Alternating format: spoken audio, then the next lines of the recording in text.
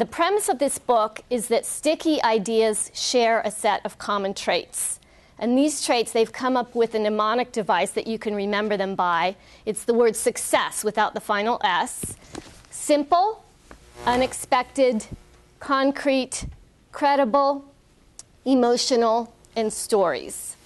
So we all need to know what's going to resonate, what's going to connect with our audience.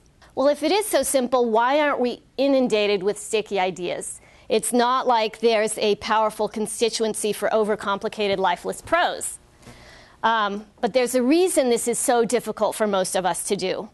Turns out there's a natural villain here, and it's a tendency that consistently confounds our ability to create ideas using these principles, and it's called the curse of knowledge. And Chip and Dan Heath believe it's so important that they capitalize this throughout the book. Curse, capital C, of knowledge, capital K. And so basically that just means that once you've learned something, it's hard to unlearn it. It's hard to go back to remembering what it was like to not know that. And they give an excellent story that illustrates this called The Tappers versus the Listeners. And I'm just going to read from the book right now. I've put it into my notes, but I'm reading from the book. In 1990, Elizabeth Newton earned a PhD in psychology at Stanford by studying a simple game in which she assigned people to one of two roles, tappers and listeners. Tappers received a list of 25 well-known songs, such as Happy Birthday to You and the Star-Spangled Banner. Each tapper was asked to pick a song and tap out the rhythm to a listener by knocking on a table. The listener's job was to guess the song based on the rhythm being tapped. The listener's job is quite difficult. Over the course of Newton's experiment, 120 songs were tapped out. Listeners guessed only 2.5% of the songs. That's 3 out of 120. But here's what made the result worthy of a dissertation in psychology. Before the listeners guessed the name of the song, Newton asked the tappers to predict the odds that the listeners would guess correctly. They predicted that the odds were 50%, so 1 in 2. The tappers got their message across 1 time in 40, but they thought they were getting it across 1 time in 2. Why? When a listener taps, she's hearing the song in her head. Meanwhile, did I say listener? When a tapper taps, she's hearing the song in her head. Meanwhile, the listeners can't hear that tune. To them, all they hear is a bunch of disconnected taps, like a kind of bizarre Morse code. And in the experiment, tappers are flabbergasted at how hard the listeners seem to be working to pick up the tune. Isn't the song obvious?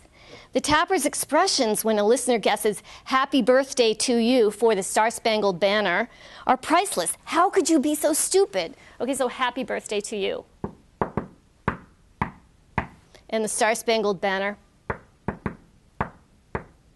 You see, but when you hear it in your head, it's like, oh, come on, can't you get it? Star-Spangled Banner.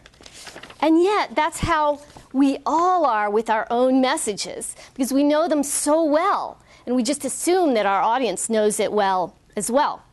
So the problem is that the tappers have been given knowledge that makes it impossible for them to imagine what it's like to lack that knowledge. When they're tapping, they can't imagine what it's like for the listeners to hear isolated taps rather than a song. And I have a story from my own experience. When I was in my 20s, my younger brother, Mark, it was one Christmas, he gave me and my parents the gift of ski lessons. He was going to teach us how to ski. This was in Ohio. Not a lot of ski slopes there, but nonetheless. And so he took us out. It was me and my parents, and gave me the basic pointers. You know, bend your legs and lean forward, and here's what you do with your ski poles, and got on the chairlift and all. But he had forgotten to tell me what you do when the chairlift gets to the top of the mountain. And I somehow thought that I was just going to be, chairlift would set me up, down, and I would just ski off. Well, I didn't realize you have to stand up and you have to ski off the lift. So I got up there, the chairlift was going up and around. I was like, oh crap, and I just leapt off and wound up in a heap in the snow, and it was a big disaster. They had to stop the lift, and it was embarrassing, and my brother was like, oh wow, I forgot what it's like to not even know the basics of skiing. And yet that's what we're all like in our own areas of expertise. The French aviator and author Antoine de Saint-Exupéry gave this definition of engineering elegance.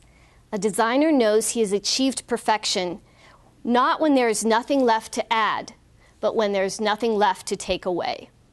So there's always a tendency among us to gravitate towards complexity, and especially in our areas of expertise.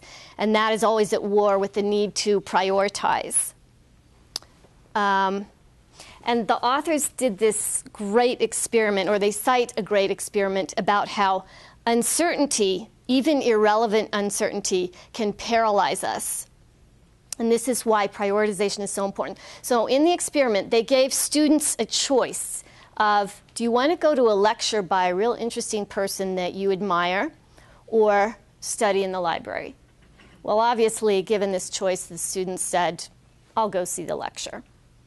Then they added another thing. Do you want to go see a lecture by someone you really admire, a movie, actually it was a foreign film, or study in the library? Well, given that many choices, paradoxically, students chose to study. And that was because uncertainty, they said, even irrelevant uncertainty, causes us to be paralyzed, like if you're standing in the supermarket in front of 60 different kinds of breakfast cereal. I know for me that's difficult. So prioritization rescues people from the quicksand of decision angst. And that's why finding the core is so important. And really, so what we're going for with our simple ideas that are core and compact, the model of that is a proverb. Cervantes said, proverbs are short sentences drawn from long experience. For example, a stitch in time saves 9. A leopard cannot change its spots. All that glitters is not gold. And once you find the core, then you need to communicate that core. And again, when you communicate it, you're giving a little information, and then a little more, and then a little more. And it's kind of like flirting. You're just giving the information out bit by bit, just as much as they need to know. It turns out that naturally sticky ideas are full of concrete ideas. Our brains are wired to remember concrete ideas. And in Proverbs, we see that also. Abstract truths are often encoded in concrete language. A bird in hand is worth 2 in the bush.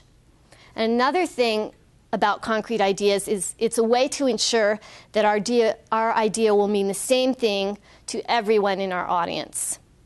The authors give another great example of being concrete. And so this is the story of Jerry Kaplan. The year is 1987. It's in Silicon Valley. You have this bright young guy, 29-year-old Jerry Kaplan. He has an idea for a laptop computer, revolutionary at the time. He's trying to get funding from some venture capitalists. And so he's going to a pitch session.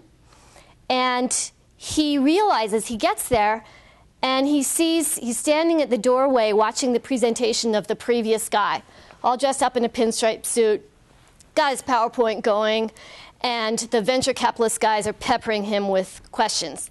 Jerry's going, oh, crap. I didn't dress appropriately. I don't even have a PowerPoint.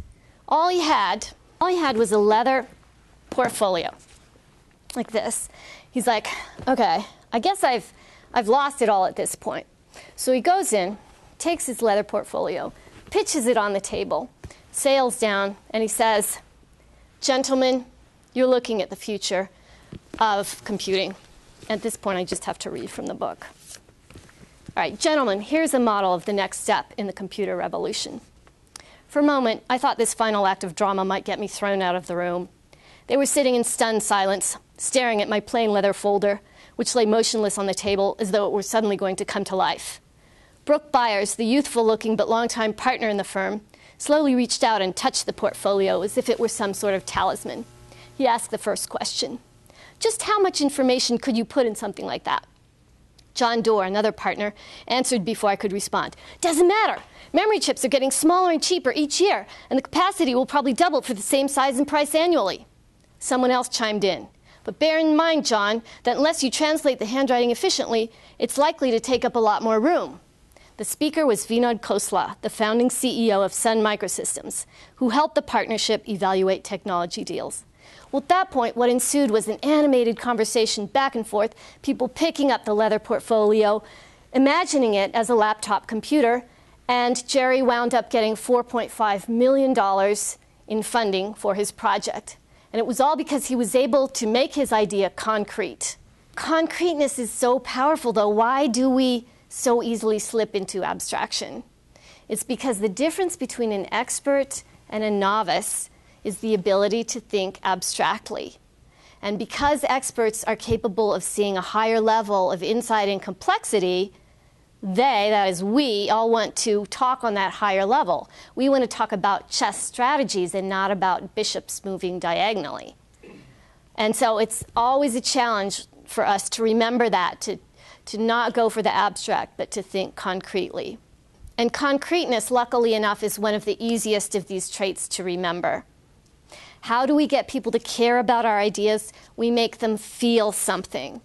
Research shows that people are more likely to make a charitable gift to a single needy individual than to an entire impoverished region. We're wired to feel things for people, not for abstractions. And finally, tell a story. People remember stories. They don't remember facts or logical explanations. If you want to get your point across, if you want to be remembered, tell a story. And so just to sum up again, sticky ideas share a set of common traits. These are traits that can be learned. We need to watch out for the curse of knowledge, which is when we know so much about our subject and we assume that our audience does too. Be simple, be concrete, and be emotional. And finally, I highly recommend reading this book, Made to Stick. It will change how you think about communication.